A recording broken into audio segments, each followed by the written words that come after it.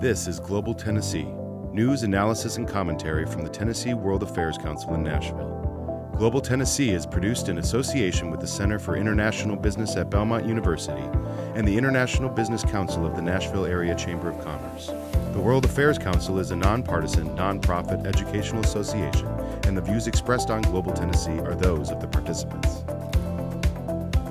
Welcome to the June 16th edition of Global Dialogue, the International Affairs Speakers Program of the Tennessee World Affairs Council.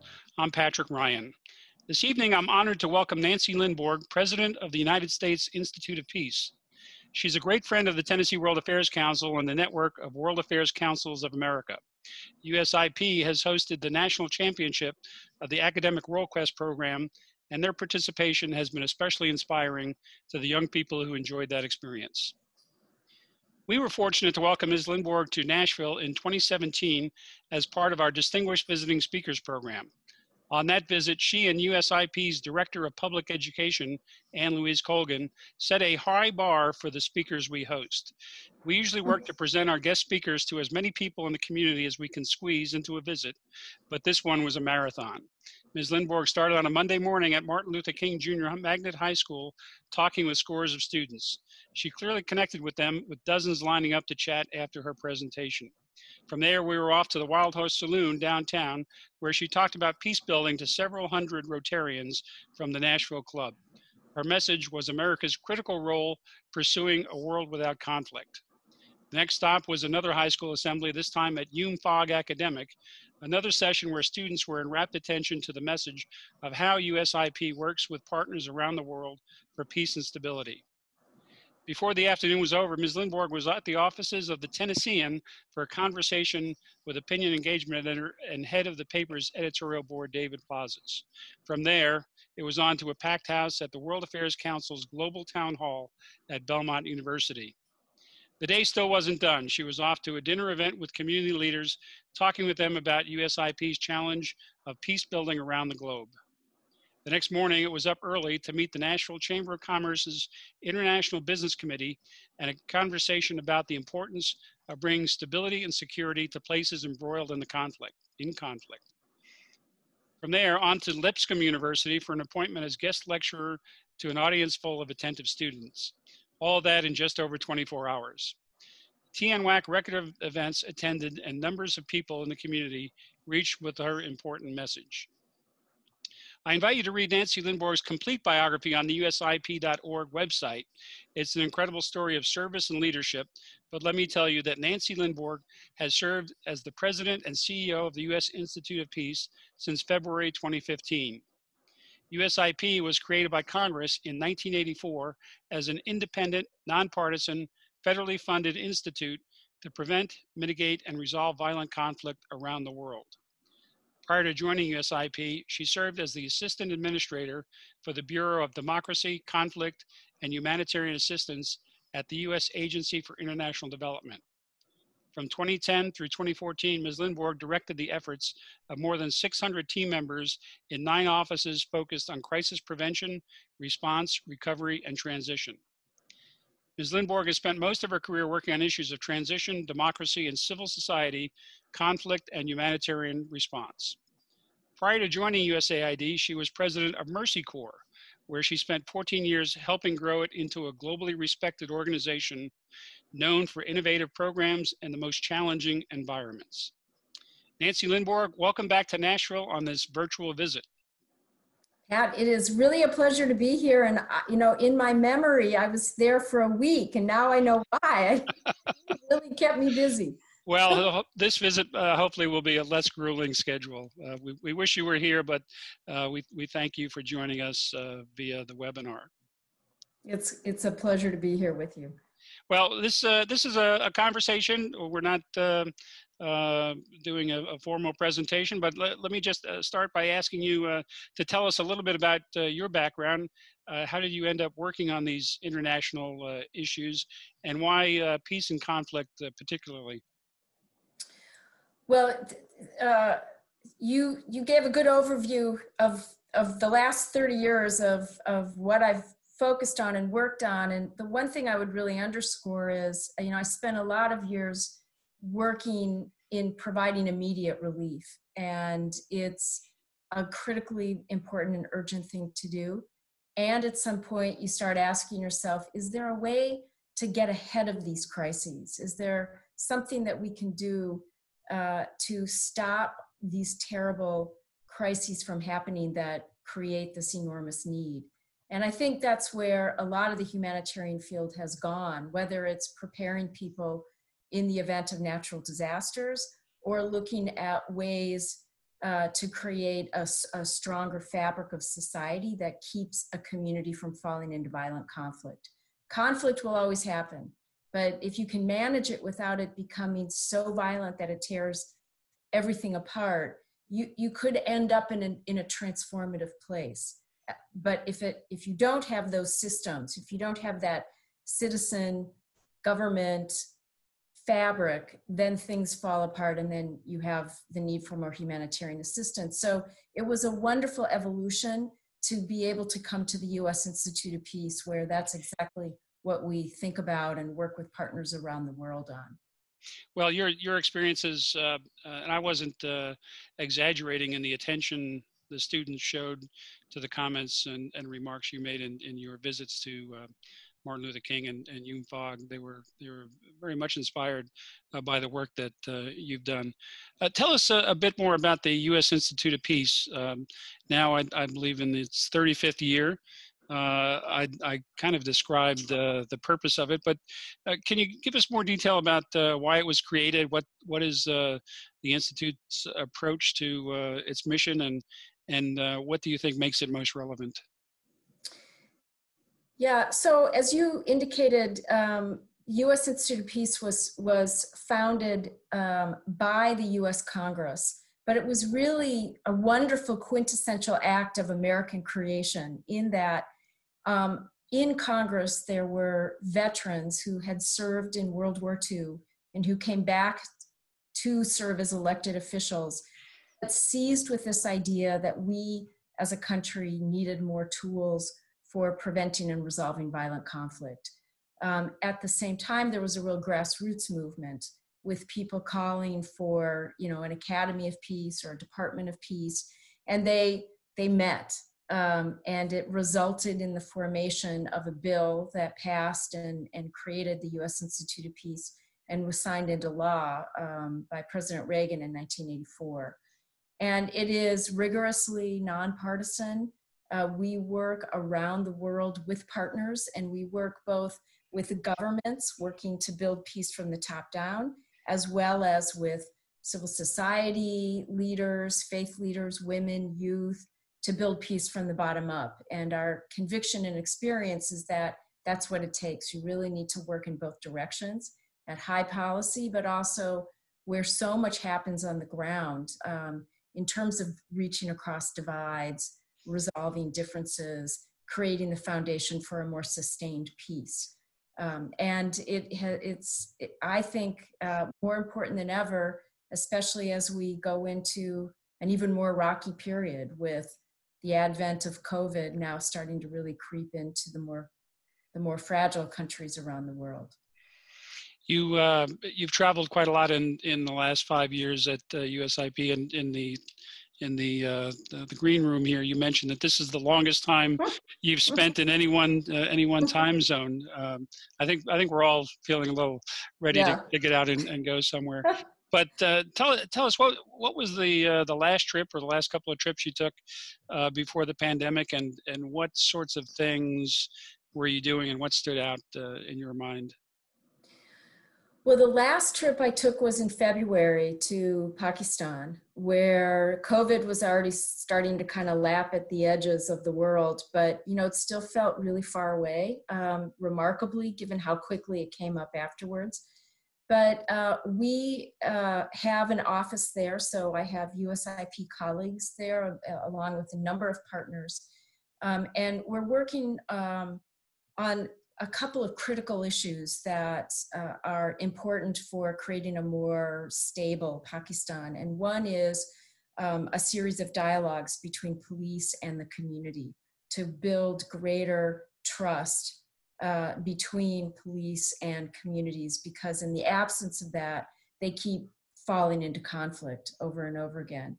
We also do a lot of work with community groups, youth entrepreneurs on different programs, a lot of them media-based, for countering the kind of misinformation and divisive messages that have over the years really increased the competition between different ethnic groups in Pakistan. So over the last decade, say, the lack of trust and the fighting between different religions and different ethnic groups within Pakistan have really created greater instability in that country, including the rise of more extremist ideologies. And so there are a lot of people that we work with, that we support, that are working very hard to try to counter that by creating, greater pathways for understanding between different communities. You must have some incredibly talented people to go into those areas and develop the trust and confidence between parties at odds with one another. Well, most of our team, in fact, all of them in Pakistan, are Pakistanis. And, one of the things that has just kept me going for so many years is the world is filled with unbelievably dedicated, energized, smart, and talented people who really want to make a better world. And so it's been an extraordinary privilege to be able to meet and work with people like that all around the world. And it is about the importance of building peace from the bottom up. And how does USIP's work in these conflict areas relate to the work in DC? How does that all fit together? We also do a lot of work in terms of providing policy analysis and conflict analysis that creates some policy options and ideas for the policymakers here. And for example, we're very, very involved with support for the Afghan peace process. And we are working with our government, with the Afghan government, but also with communities in provinces throughout Afghanistan. It's a really powerful example of all the pieces that you need to address in order for a peace process to move forward. It's a very complicated environment right now, but importantly also, for it to have any hope of being sustainable, you need to bring along the various constituencies as they look at what are the critical issues to bring to that negotiating table. And there's also a very vigorous effort at public education. I mentioned Ann-Louise Colgan, who is yes, the director of that program, and she's been to Tennessee for the Peace Teachers Program. We were fortunate to have our World Affairs Council connected to that great opportunity. But you were here in Nashville in 2017, as I mentioned. How does that kind of outreach at home connect with the Institute's mission? Well, we were founded in part with a mission to serve as a symbol of America's commitment to peace. And we have a beautiful building right on the National Mall, which we invite all of your members hopefully to come up and have a chance to visit when we're all traveling again. And under the leadership of Ann-Louise Colgan and her team, we do that in part through these wonderful outreach programs. And as you mentioned, peace teacher programs, helping teachers bring into their classrooms an understanding of what goes on around the world, what is America's contribution overseas, and what are some of the core tools for understanding and addressing conflict. Because conflict is everywhere. These are tools that can be learned. So it's a wonderful opportunity to be in dialogue and in touch with people all across the United States. And the partnership with World Affairs Council has been really terrific. Well, I can speak for the World Affairs Councils of America in that what USIP has done in support of our education outreach efforts has been incredible. Hosting and sponsoring the Academic World Quest competition at the USIP headquarters building, which for anybody who has not seen it needs to visit that end of Constitution Avenue. It's a magnificent piece of architecture, and is really symbolic of the kinds of, you know, the soaring atmosphere must be inspiring to everybody who works there. When we arranged the conversation, the main theme was of what we were going to talk about was the USIP mission, but also the impact of COVID-19. But in the last few weeks, we've all seen that the United States has been grappling with another set of issues that has really become a worldwide issue. And USIP as an organization works internationally, but you issued a statement Friday night on peace and justice that addressed the current moment on the domestic front. Why did you feel it necessary to weigh in on that? And what's needed in terms of a peace agenda here at home at the moment? You know, we had 2 weeks of very intensive internal reflection and dialogue, which I'm sure every organization in the United States, every community, every family is having some variety of that. And, you know, both as citizens of this country, we felt that it was important to take stock of this moment, to understand it, to understand how it affected us as individuals and our own organization. And also, very importantly, as we talk about peace and justice around the world, we talk a lot about how sustained peace must rest on inclusion and equality. And when you lack inclusion, when you have communities that are fragmented or marginalized, who don't have access to justice, citizens who don't trust their government or their security forces are overly repressive, those are the key ingredients that can lead to violent conflict. And so it was with great soberness that we realized for us to be credible in our work around the world, we needed to be cognizant of what was going on here at home. We are looking very hard at, are there ways in which we can further bring aspects of our work overseas to bear here domestically, fully mindful of the many, many groups that are fully focused on this.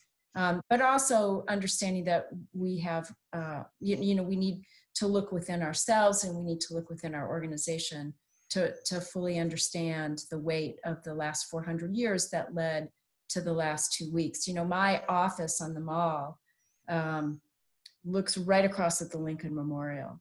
And it's both a reminder of what happens when a country isn't able to resolve its conflict without violence, which is how I often think of it. And it, of course, brings forward, you know, the pain of the deep racial injustice that we're all facing now in our own country. I'm hopeful, though, in that, you know, the extraordinary turnout of people across this country and even around the world, but in this country, the very inclusive marches that for the most part were peaceful indicate that I think there's a readiness, a willingness, and a commitment for a different kind of conversation here in the United States that hopefully will move us forward in a positive way.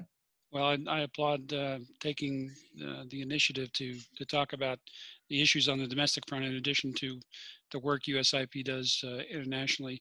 It's been a tough time right now with the pandemic and the civil issues that we're facing at home. But do you see any signs of progress over the past number of years? You know, today in our news review, we talked about last week's release of the 2020 Global Peace Index, and the overall signs were worrisome. And it was kind of surprising that the United States itself is in position 121 out of, I think it was 163 countries around the world. And Afghanistan, where you devote a lot of energy, was dead last. So we've got you know, these challenges but where can we find sources of optimism? Well, we do have challenges right now, and I think the pandemic will, both short-term and longer-term, really exacerbate those challenges. I will say that in terms of what happens, there are a lot of choice points that will determine if we're able, to arrest a possible falling back of progress, because there has been tremendous progress over the past 2 decades. And, we need to remember that in terms of lifting people out of poverty, addressing infant and maternal mortality, cutting hunger in half, definitely more peaceful around the world. And so where we are is with all of these stresses and challenges, the rise of nationalism, authoritarianism, and the COVID pandemic, we're at a very critical moment, and it matters that we stay focused on it. There's, I think, throughout the more developed economies, there's such pain at home right now that there could be an impulse to just pull in and focus only on what's going here at home. My hope is that there will remain focused attention on how interconnected we are globally. And even at a very pragmatic level, on the pandemic response, if we only think about it within our own shores, we will most surely have a reoccurrence of it down the road, because pandemics truly don't know boundaries and borders. And we're seeing that although in the more fragile states, particularly in Africa and the Middle East, that the virus was much slower to take hold, it's now starting to roar through there in ways that could be fairly profoundly destabilizing, and most importantly could roll back 2 decades of progress in a matter of months. A challenge indeed. One of the consequences of the issues that we've been talking about the past couple of weeks after Mr. Floyd lost his life in Minneapolis has been the impact overseas, and we've seen a lot of global response. And we talked earlier in our news review about some of the opinions that were surfacing think tanks and newspapers and so forth. And it seemed, I don't know if it's encouraging that people still look to us, albeit with concern, but they look to the United States for the example of what society should be seeking. We have long held forth a vision of an equitable, just society that was welcoming to all on an equal basis. We haven't lived up to that vision fully, and I think the last 2 weeks have really underscored the fact that we have a lot of work to do here at home in terms of addressing these really deep-seated racial injustices.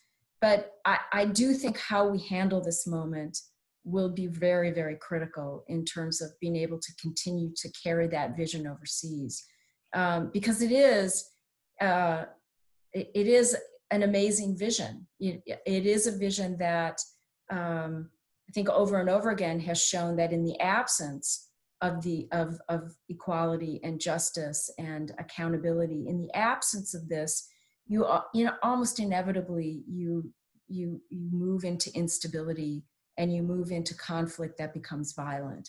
And we're seeing that right now in the COVID response, where actually a number of the more authoritarian states, which appear to be less fragile on the face of it, are being shaken because they really can't control in the same way that they could pre-COVID. There's a lack of trust in what the leaders are saying to their citizens, and the misinformation doesn't compute when people around you are dying and don't have access to a hospital. So it is a very fraught moment, but it's a moment where it is, I think, absolutely essential that the U.S. not forego a leadership role around the globe. People do look to us I think we do still have an important vision to offer. And we have lots of partners in the world who share that vision if we're able to maintain that alliance of like-minded partners. And as you've noted, there are tremendous numbers of people of goodwill around the world, and fortunately, you and your colleagues at USIP are bringing them together for these kinds of things. One of the programs that you had mentioned to me in the past that you participated in was a program with youth leaders and the Dalai Lama. How cool is that? How cool is that? Tell us about that. What was the purpose, the significance, and your personal reflection of that opportunity? Well, I have to say, I knew I'd make the right decision to come to USIP when on day 3, back in 2015, I had an invitation to meet the Dalai Lama, who was visiting Washington, D.C. And as we met and discussed, it turns out that his vision was very aligned with our vision statement, because USIP's big vision statement is a world without violent conflict, and his is a century without violent conflict. So it was a beautiful partnership that was cooked up on that basis. And what we've done for the past 5 years is bring to Dharamsala, where the Dalai Lama lives, a selection of youth leaders from conflict-affected countries. About 26, 28 of these, mainly in their 20s, youth leaders who are from places like Sudan, South Sudan, Somalia, Yemen, Afghanistan, Iraq, Nigeria, Syria, those kinds of places, Venezuela, Colombia. And these are all, talk about inspiring. These are youth leaders who, despite, the environments in which they're living and working, many of them have gone through extraordinarily difficult circumstances. One young man was pulled off a bus by Boko Haram in northern Nigeria, managed to escape. Another young man was in the bombing of the stadium in Uganda by Al-Shabaab, and his best friend who was next to him was killed. The stories go on, but all of them have chosen to work for peace in their communities.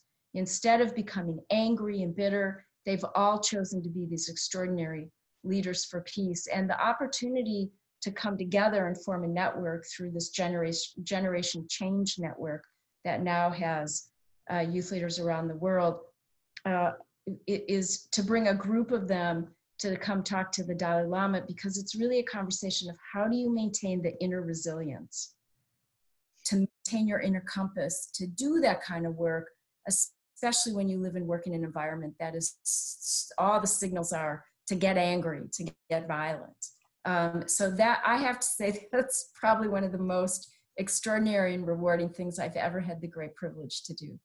Well, that's terrific.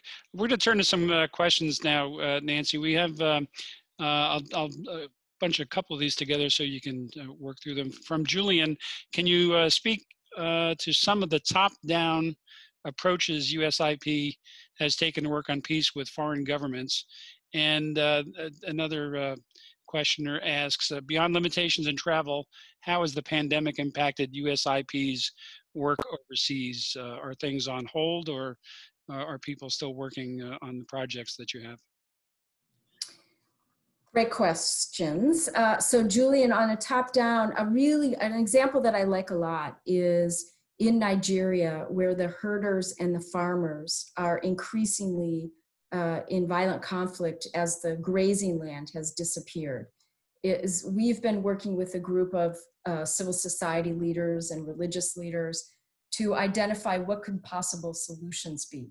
And they have identified ideas and policy recommendations that they have then brought to the governors, who hold, just like in this country, they have a lot of authority and responsibility.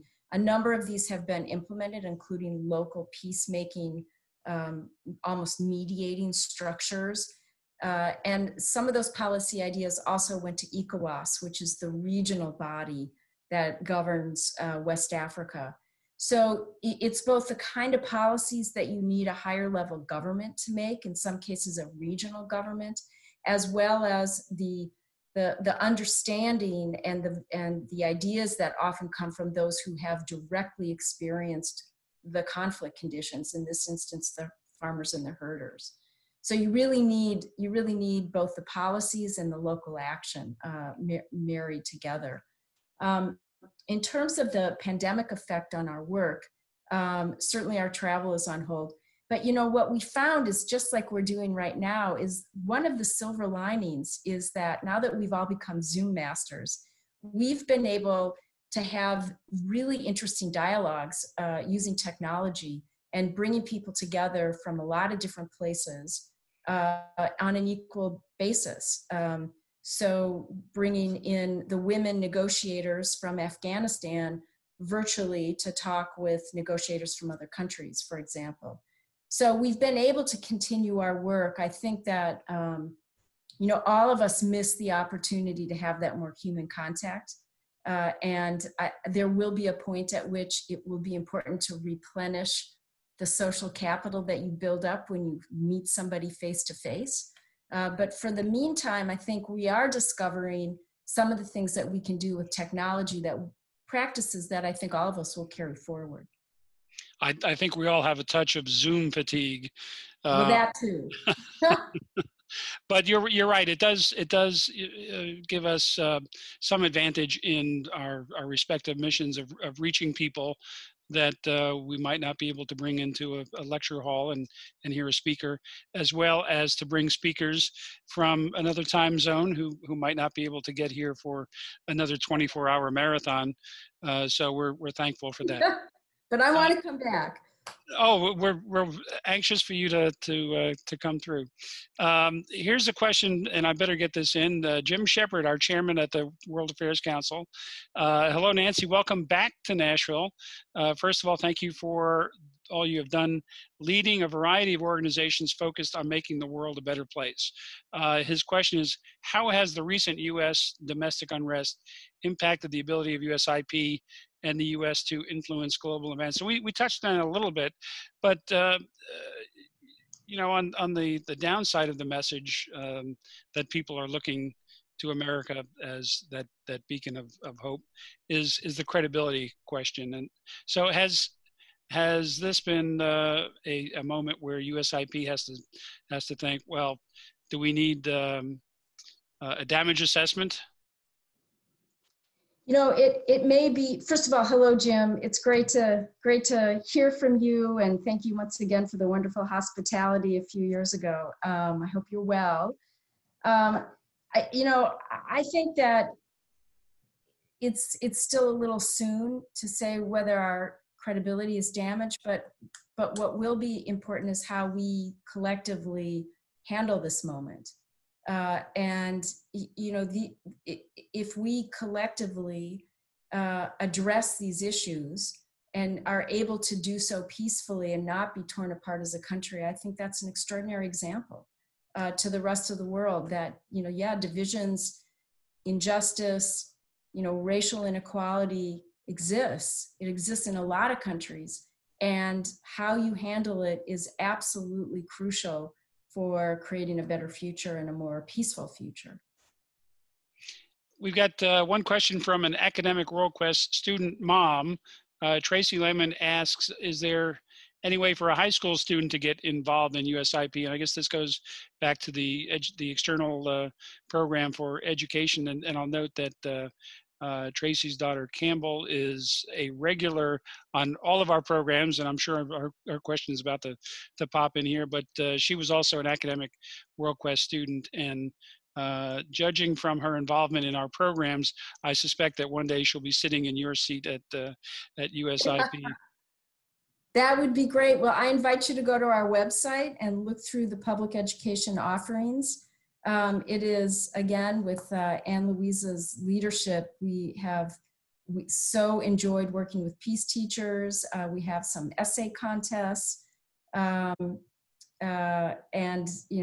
obviously the WorldQuest has been a big opportunity. It sounds like she's already taken advantage of.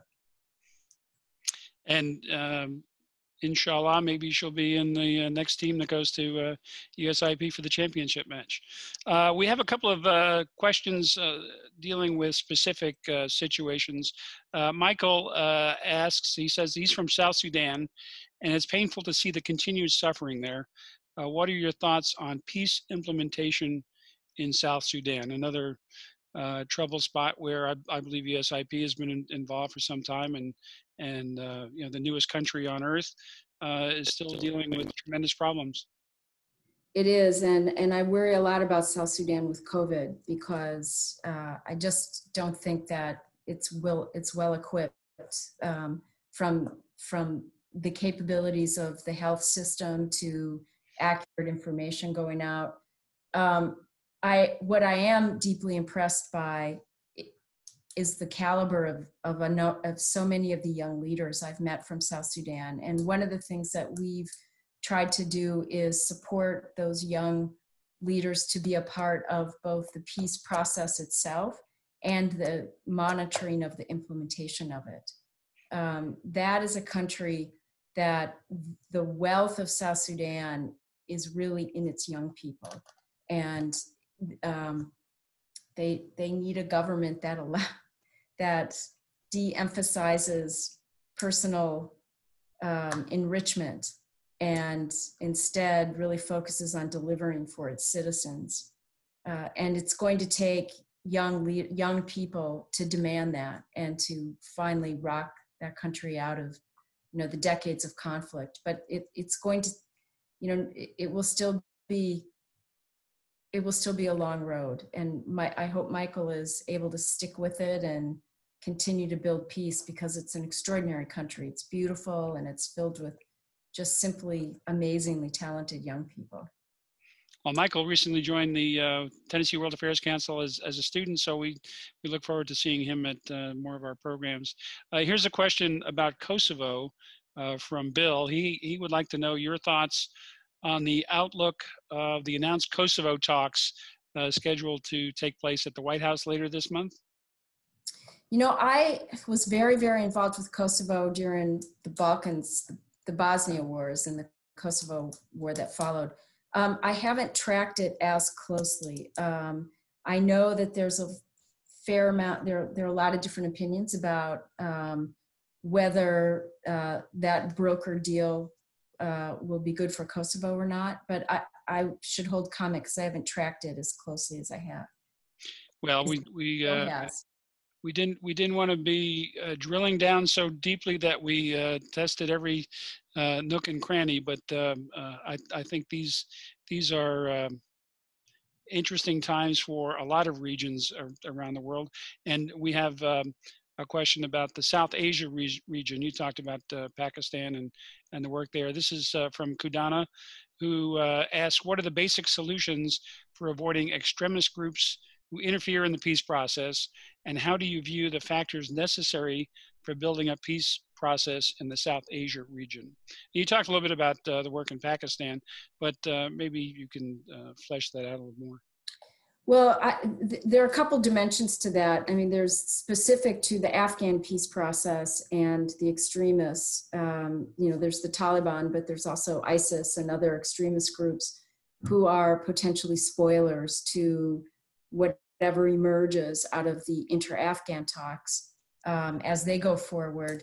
That ultimately will take regional cooperation and continued U.S. engagement to address those issues. But there's a bigger answer to that question that we addressed. One of the things that USIP does is, at the request of Congress, we convene, you know, very high level study groups or commissions to look at quite difficult public policy issues and to develop nonpartisan, bipartisan solutions to chart a new way forward. And we did that 2 years ago, a year and a half ago, on the issue of violent extremism, because, you know, almost 2 decades after 9/11, we have kept the homeland safe, but the number of extremists around the world have increased by a factor of 4, and we spent something like $7 trillion on the fight. And so the question from Congress was, is there a better way to deal with violent extremism around the world. And after a long, in-depth, intensive process with a very high-level group of bipartisan experts, the answer was yes. And what we need to do is to look at the conditions of a fragile environment that create the possibility of violent extremist ideologies taking hold. And I invite people to look that report up on our website. It's called Extremism in Fragile States. But there are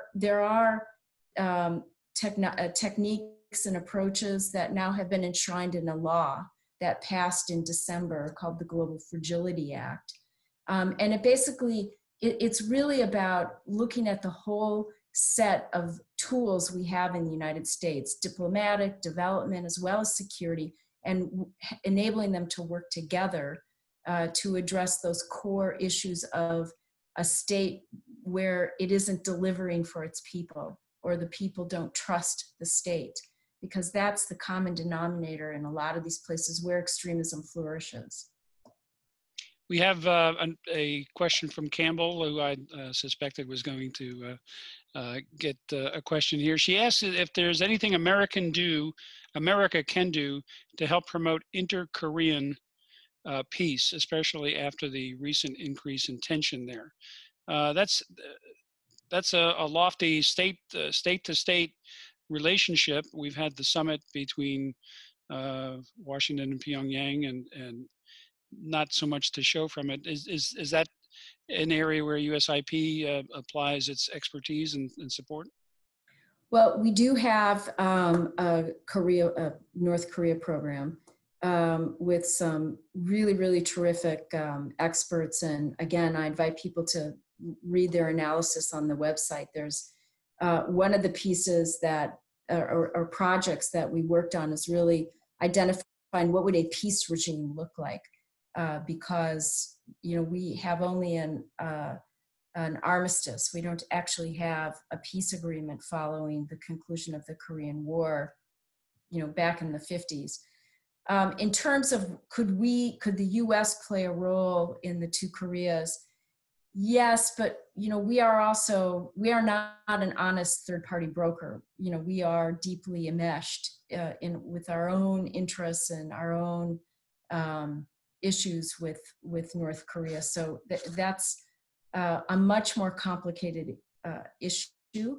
Obviously, South Korea is a strong ally of the United States, so we certainly want to be working in concert with them towards possible solutions, all of which remain, I think, on the horizon at this point, as opposed to anything near term.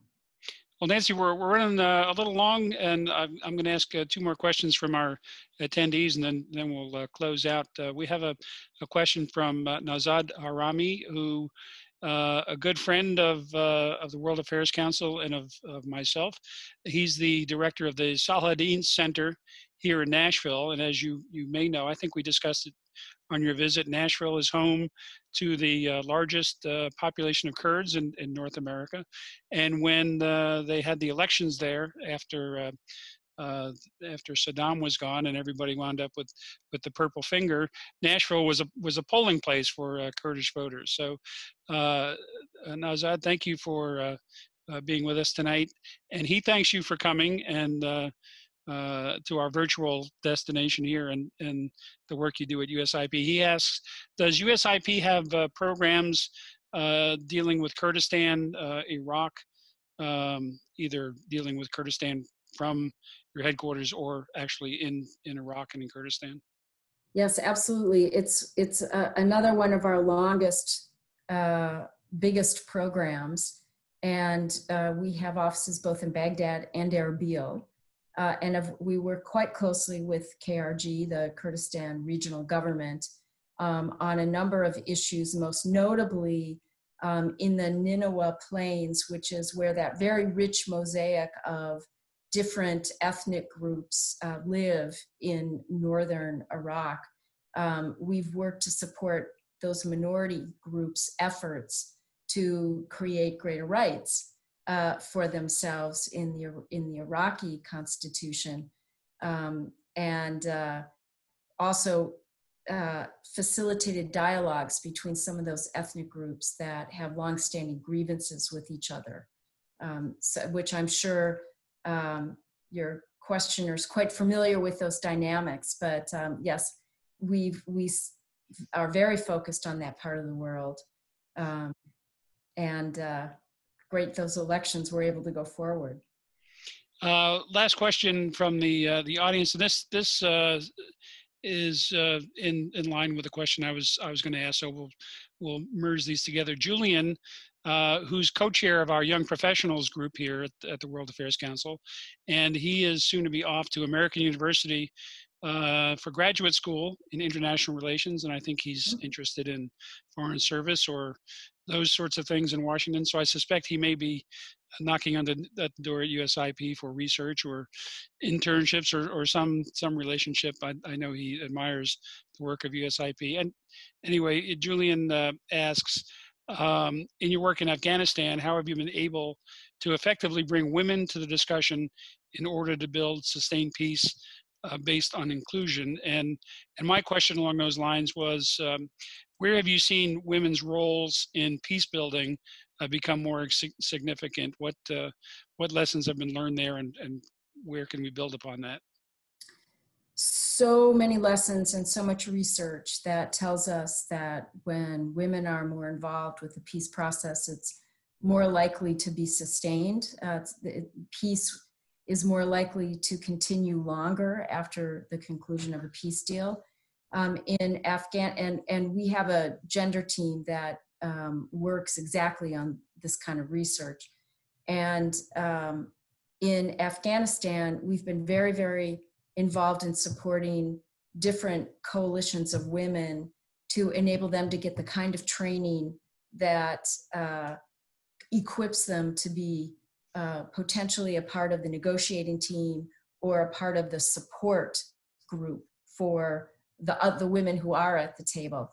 And we did this wonderful event last fall, bringing a group of about 25 Afghan women who are very involved with the peace negotiations to meet with women from Colombia who were very involved with that peace negotiation, as well as from the Philippines who were involved in that. And they were able to share stories about what worked, how to be more successful. And what we're seeing is that it's taking too long, but there is starting to be a greater cadre of women who actually have that kind of experience. Because what we're seeing is that it's really quite rare still. Most peace negotiators are men, and often older men. So what we know is that when you have the right more voices at the table, including youth and women or underrepresented groups, you're much more likely to get the kind of equitable peace deal that reflects people's needs,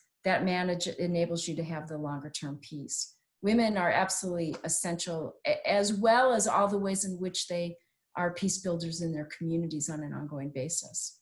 Terrific. Well, thanks to everybody for submitting questions. I think we had a good conversation there.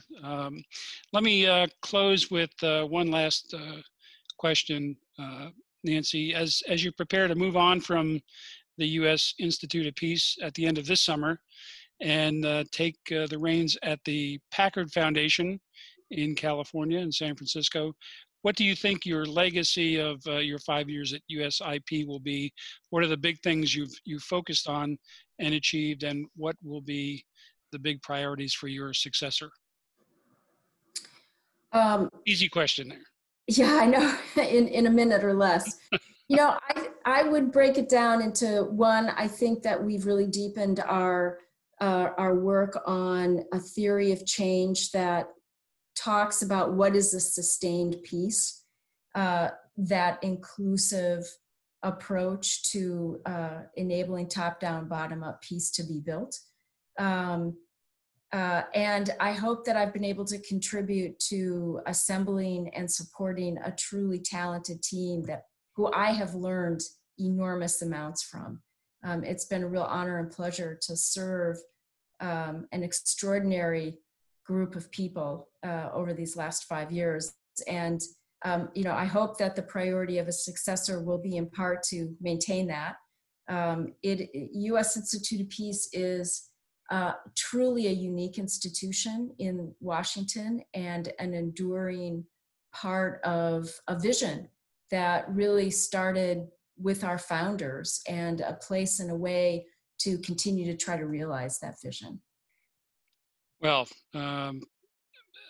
big hat tip to you and your colleagues, and I am thankful that you came to Nashville and I got to know you and become a friend, and wish you the very best in your future endeavors. And again, thank you so much for being with us tonight, and for your service around the world in places where most Americans probably would not want to spend very much time. Nancy, thanks again, and thanks to your staff for helping facilitate this, and we really appreciate that. To our attendees, thanks for being with us tonight. Please take a look at our website, tnwac.org, for future webinars and podcasts, and consider becoming a member. That's how we pay the light bill. So that's it for tonight. Again, thanks to Nancy Lindborg, President of the U.S. Institute of Peace, for being with us tonight. And everyone, be safe out there. Thank you, Pat, and thank you to the Tennessee World Affairs Council. You all do amazing work. Thank you so much. Looking forward to seeing you in Music City again.